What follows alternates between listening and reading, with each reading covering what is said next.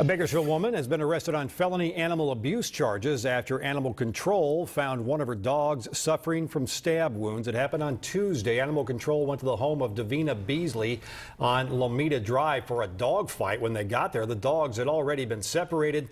One was in a bathroom, the other in a bedroom, but one, a black pit bull mix named Miracle, had what appeared to be stab wounds. Officers seized 3 other dogs, including another pit bull mix, a Lhasa Apso, and a week-old pit bull puppy.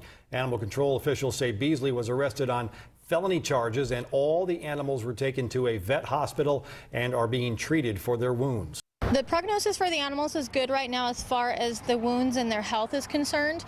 We must keep the animals until after the case and determine if it does go to trial. Then the judge will decide if the animals would be released to go up for adoption. There's always a chance they could go back to the owner. That's part of the court system, and that's their decision.